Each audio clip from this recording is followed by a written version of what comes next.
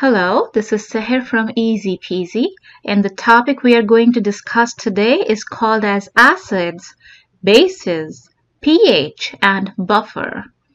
In our daily routine life, we are using a lot of different substances that have different pH there. Some substances are acidic in nature, some are neutral, and some have alkaline nature there.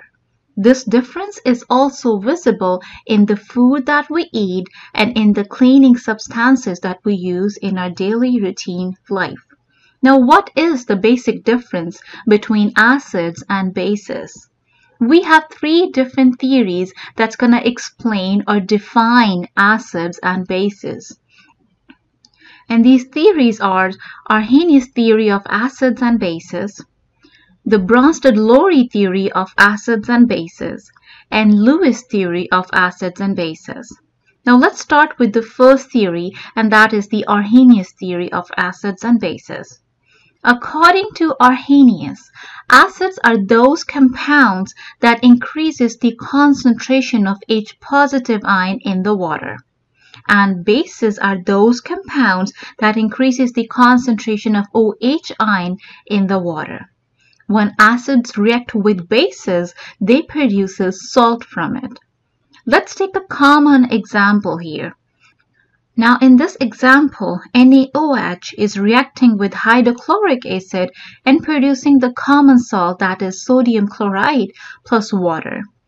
Now according to Arrhenius, HCl is an acid because it releases H positive ion in the aqueous solution. And NaOH is a base because it is going to release OH ions in the aqueous solution. Now, positive ions always make contact with the negative ion. So in this reaction, sodium plus ion will make contact with chloride negative ion and will make common salt, that is sodium chloride here. And H positive ion will make contact with the OH negative ion and will make water here. Bingo! Now this reaction is so perfect. It explains acids and bases clearly here. Then why do we need to have two different other theories here? The answer is the Arrhenius theories have limitations for the compounds like ammonia. Now ammonia is a weak base.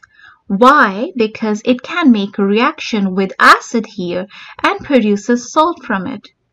Now we can make an excuse that ammonia in the water can make ammonium ion and release OH negative ion here.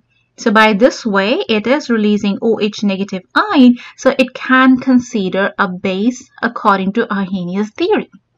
But if we take ammonia in a gas form and do the reaction with acid here, it will still make that salt. So it cannot be explained by the Arrhenius theory. That's why we have the second theory, and that theory is called as Bronsted-Lowry theory of acids and bases. According to Bronsted and Lowry theory, acids are proton donors and bases are proton acceptors. The compound that can act both as acids and bases is called as amphoteric compound, just like water. Okay, now we will take that reaction back again, the reaction of hydrochloric acid with ammonia. Now in this case, hydrochloric acid has the ability to donate proton. So it is a proton donor and it is an acid. Ammonia is accepting that proton, so it is a base here. If we think this reaction is a two-way reaction, then ammonium ion has the ability to release proton, so it can act as a conjugate acid here. And chloride ion has the ability to accept that proton, so it can act as a conjugate base here. Now by this reaction, we can understand two different things. That is strong acid and weak acid, or strong base or a weak base. Now strong acid or base is a one-way reaction. For example, if we have 10 moles of hydrochloric acid, it will get completely dissociate into the 10 moles of H positive ion and 10 moles of chloride negative ion. But if we have a weak acid or a weak base, then the reaction will not be one-way, it will rather be two-way reaction. For example, if we take 10 moles of acetic acid here, that is a weak acid, then the reaction will be having 3 moles of H positive ion, 3 moles of acetate ion, and 7 moles will remain unchanged there. Okay, now we need to know the acid ionization constant if the reaction is a two-way reaction.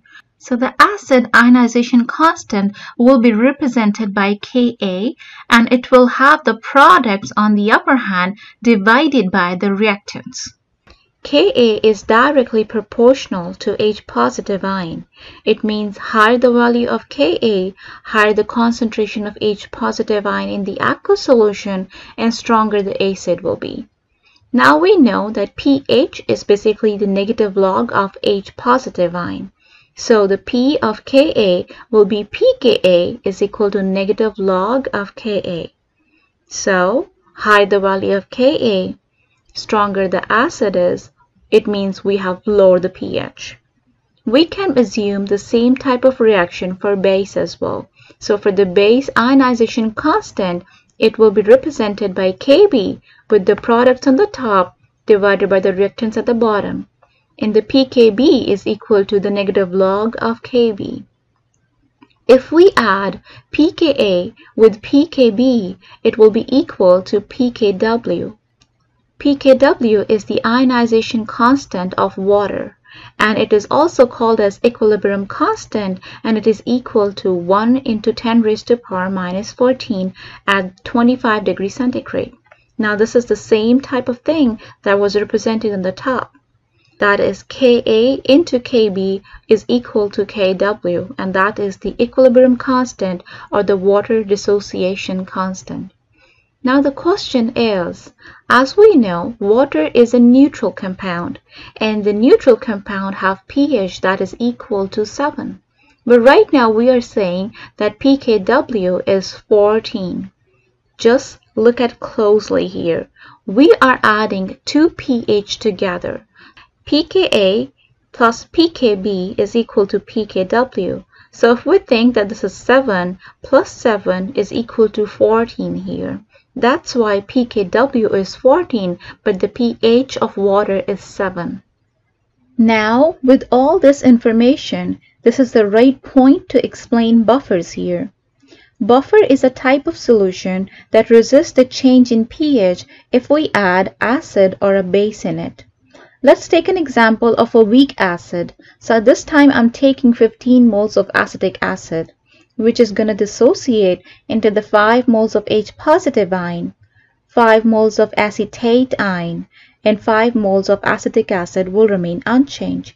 Because it is a weak acid, the reaction will be a two-way reaction.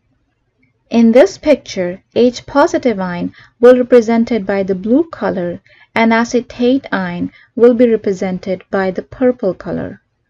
Now in this solution, I'm going to add 5 moles of NaOH.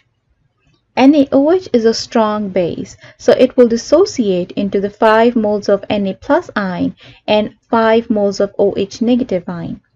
When we put the strong base inside the solution, all the Na positive ion will make contact with the 5 moles of acetate ion present inside the solution.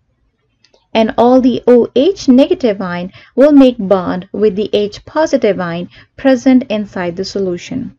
Now all the ions are taken up by the ions present inside the solution already, so there shouldn't be any drastic change of pH. So the solution in this case is 1:1, and this is a buffer. Let's try to add a strong acid in the solution and see how it's going to resist the pH change there. So again, I'm taking 15 moles of acetic acid, which is going to get dissociated into the 5 moles of H positive ion and 5 moles of acetate ion. But this time, I'm adding 5 moles of HCl. HCl is a strong acid, so it will be completely dissociate into the 5 moles of H positive ion and 5 moles of chloride ion. When we put the strong acid inside the solution, all the H positive ion of HCl will make bond with the acetate ion present in the solution already, and all the chloride ion will remain there like this. The pH change is only concerned with the H positive ion, so there shouldn't be any increased number of H positive ion in the solution, and there is no drastic change of pH again. The solution is again 1:1. So this is a buffer. This little change in pH can be determined by this equation. Now this theory is so perfect. It explains buffer. It explains pH.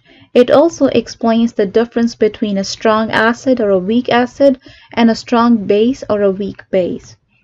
Then why do we need a third theory? Because this theory also has some type of limitations, and these limitations come in handy over here. Now, as we know, ammonia is a proton acceptor, so it is a base. But what about boron trifluoride? Because boron trifluoride can react with ammonia and make salt from it, so it should be present under the category of acid or a base, and it cannot be explained by the definition provided by Bronsted-Lowry theory. That's why we need a third theory, and that is called as the Lewis theory of acids and bases. According to Lewis, an acid is an electron pair acceptor, and base is an electron pair donor. Let's take the reaction again. In this reaction, you can see that ammonia has a lone pair here. Now, why does ammonia have a lone pair? Look at this picture closely. This N is the nitrogen, and it is present here in blue circle. In the periodic table, nitrogen is present in group 5. And group number means number of electrons present in the outermost shell. So if nitrogen belongs to group 5, it will have 5 electrons in the outermost shell. And 3 electrons are making bonds with the hydrogen atom here that is represented by this yellow circles here. So out of 5, 3 are already sharing bonds with the hydrogen. 2 electrons are remain there as a lone pair. That's why ammonia has a lone pair here. Now ammonia will donate this lone pair to boron trifluoride. So it is an electron pair donor, and electron pair donors come under the category of bases. That's how ammonia is a Lewis base. And boron trifluoride is accepting that lone pair, so this is acting as an acid because it is an electron pair acceptor in this case and making the salt here. Thank you very much for watching this video. If you like it, please subscribe my channel. Thank you. Bye-bye.